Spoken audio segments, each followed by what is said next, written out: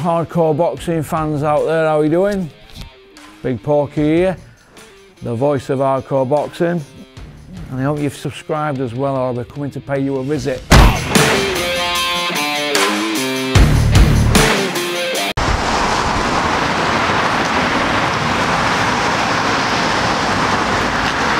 Eddie, when you're going to come on Porky's Corner and answer some real questions? When you're going to do it? Eh? We're not talking questions like what your usual people are asking, like Rob Tebbit or Kugan Cassius. We're talking real boxing questions. So when you're going to come and do it, Eddie, you've got my email. I'm going to send you my new phone number today. Give me a ring, Eddie. Don't you be a bottle job.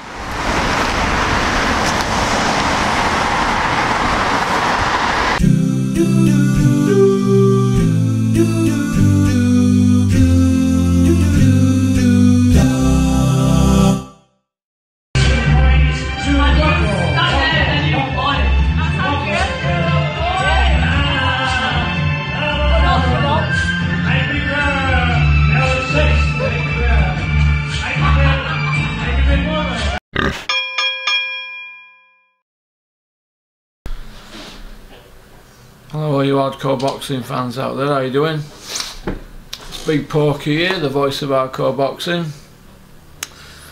You know what time it is, don't you? End of the month. It's that time at end of month where all the votes are cast. We had them all up and we put them into an order. 15 down to number 1. And there's a couple of ties in here, so there's more than 15 names, but there's 15 places up for grabs. And I know that all of them love it because they all watch it. Well, nearly all of them anyway. But we'll have some fun with this week's. So in at number 15, it's the haymaker, David Cost Cutter Haye, aka the prostitute. Now David A, he couldn't lie straight in bed, could he?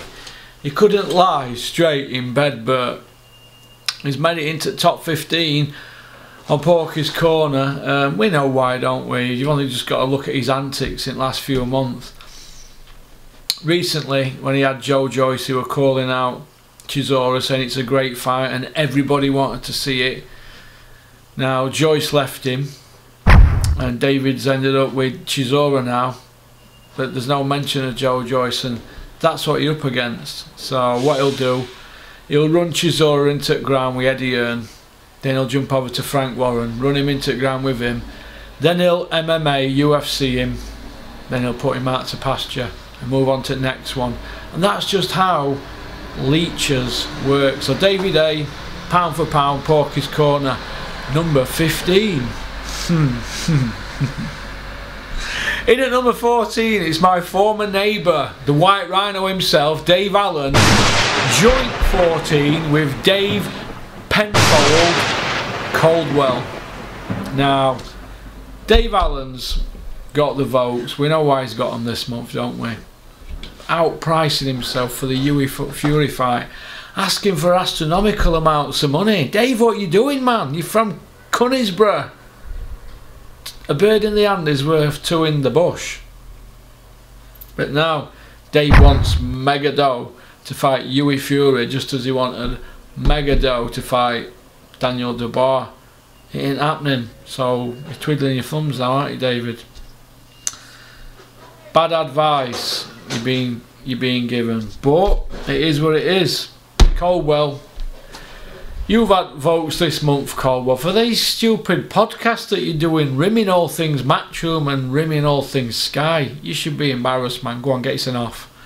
So, Dave Allen and Coldwell in at number 14. In at number 13, and I'll have him number 1 every week. It's Bean!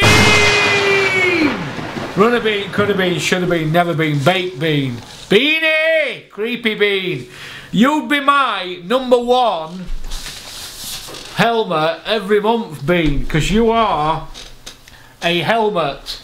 Now, if so buts about it, Bean, your biggest helmet out there, but you've had a pass this month, Bean, so you're not a helmet winner.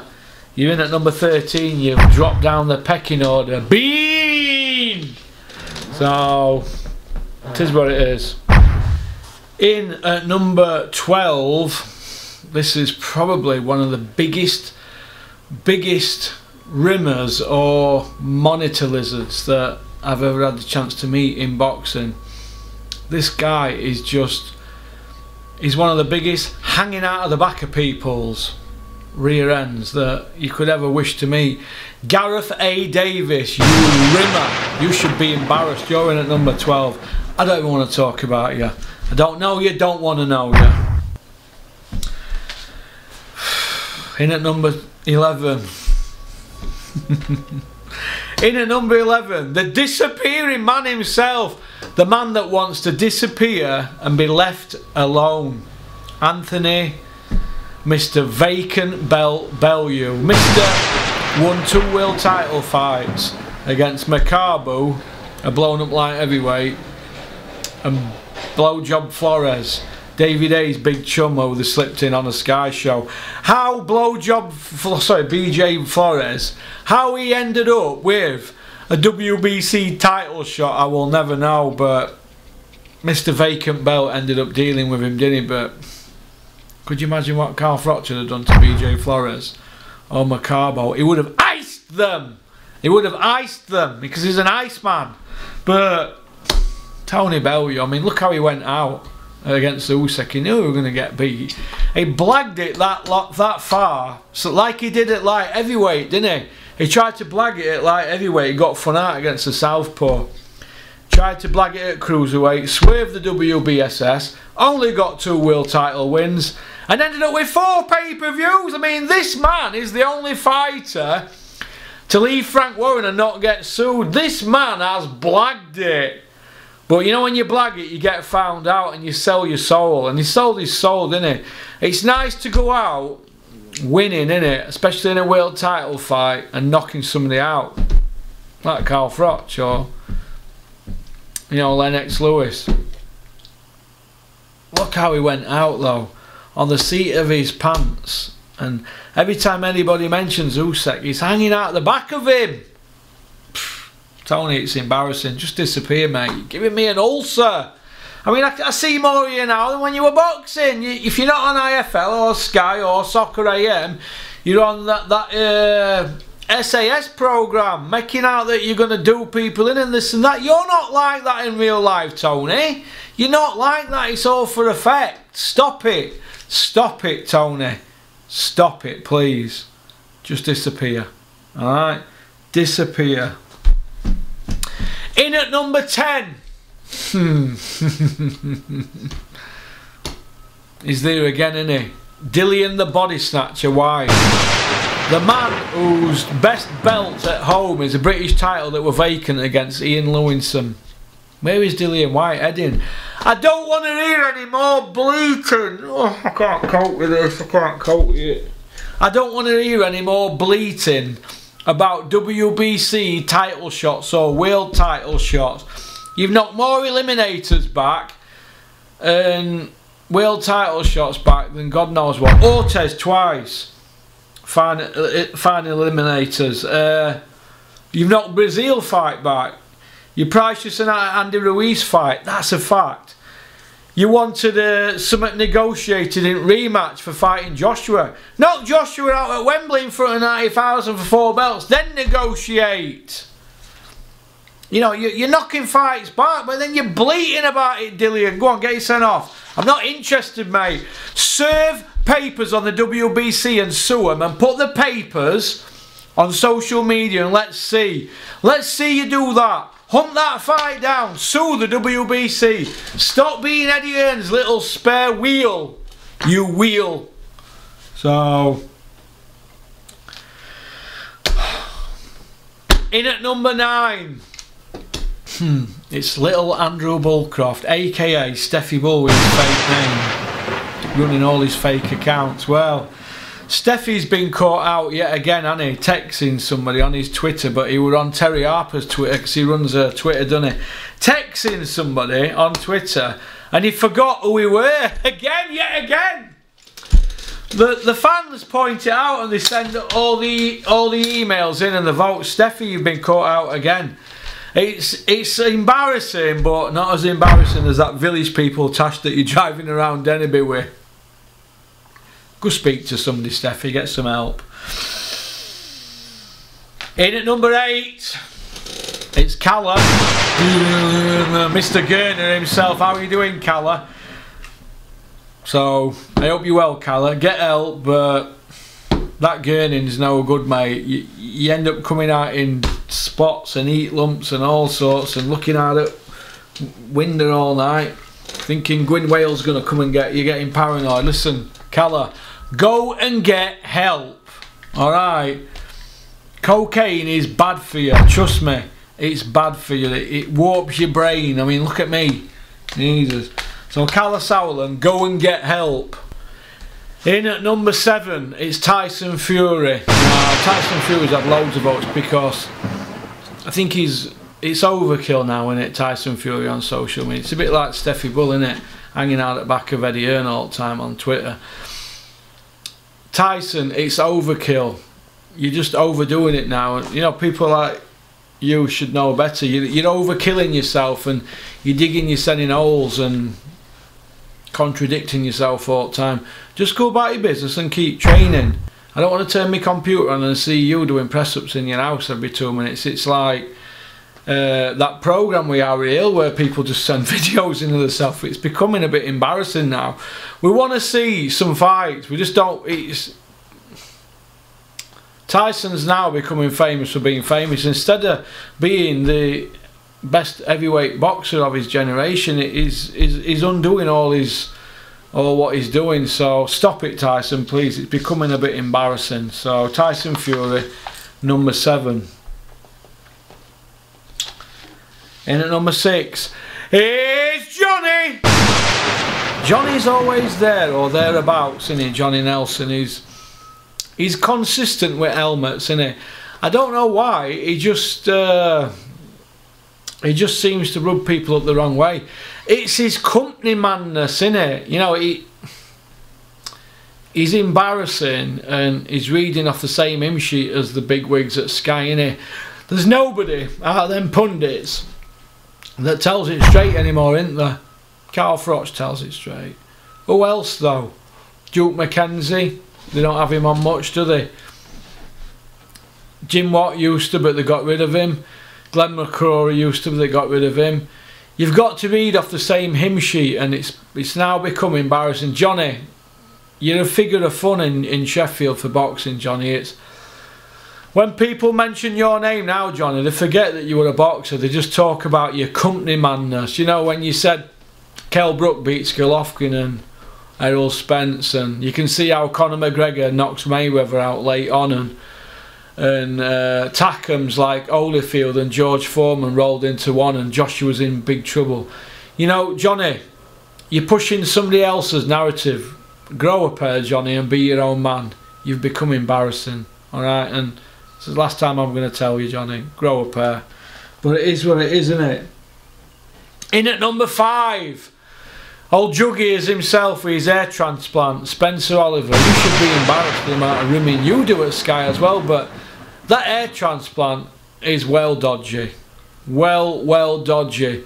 But luckily it might grow on the sides, and you might be able to grow it over them jug ears of yours. So Spencer Oliver, helmet a month, number 5 for Porky's Corner. Don't have nightmares.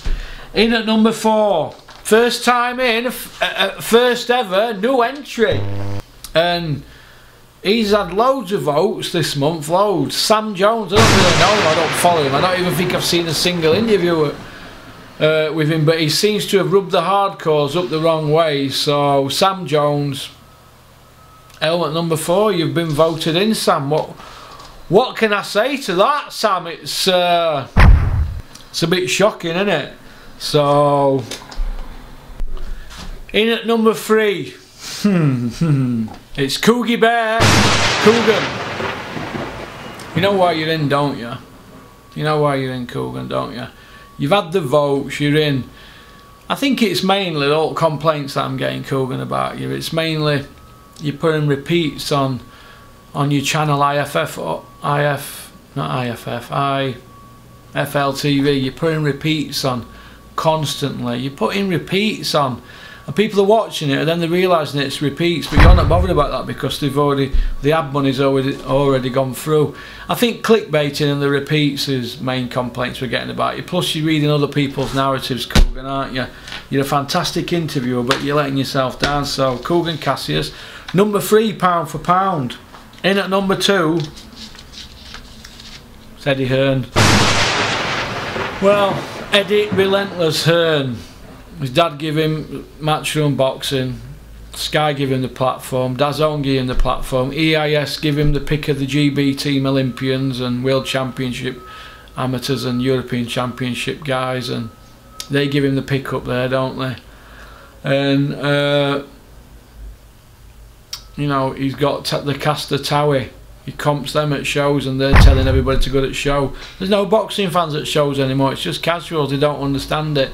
They roll in about 10 o'clock at night for the last fight. That is it. That is it. That's not boxing fans, that. You're slowly killing the sport, Eddie. So that's my opinion. That's why I think you're going to be in and out and gone. But Eddie, you're number 2, pound for pound on Porky's Corner for Helmet of the Month. You're always there or thereabouts, aren't you, Eddie? But do you care? No. Do I care? I care about boxing. I don't care about you, Eddie. I don't even like you. So in at number 1. Can only be one person for this month, can't it? For that speech. Anthony Joshua. Reading somebody else's speech. So he said. Telling people not to go in certain people's shops and this and that. I'm not going to get too deep into that, but what he should have done, we're going to spoke from the heart, and he should have said, look, his people are not about looting and rioting and all that, and should have asked them all to stop that and protest peacefully, shouldn't he? But he couldn't do that, could he? All he's done is add fire to it. And looking at social media, all his sponsors are in bits because people are boycotting him, aren't they? And that's why Eddie Hearn, I've been told off a very good source, has told him to shut up and stay out of the way and let them clean the mess up. But look at the mess they've cleaned.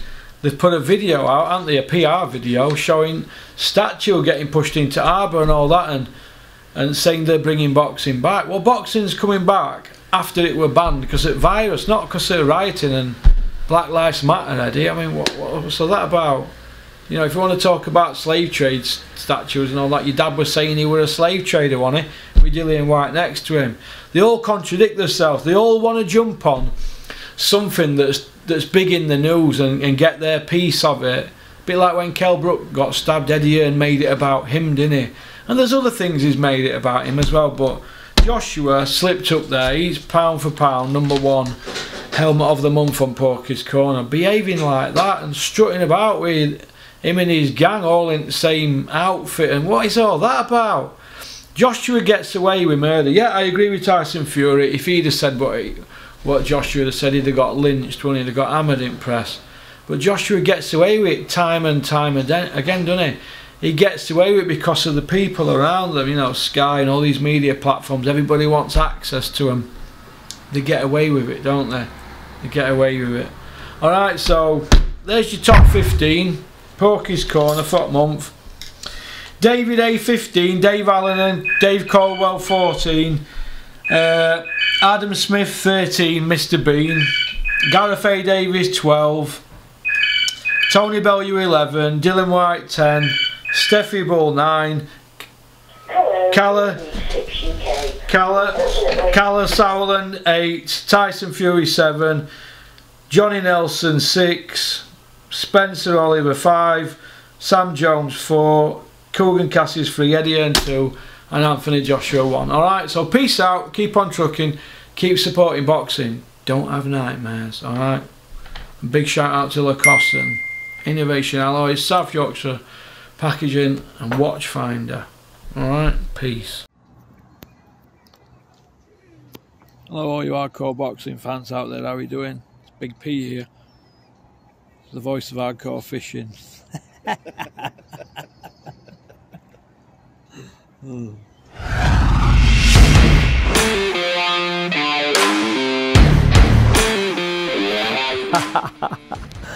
You like that one, didn't you? Right, first of all, I just want to say thank you very much for liking and subscribing. It means a lot to me, because we're on this journey together, aren't we?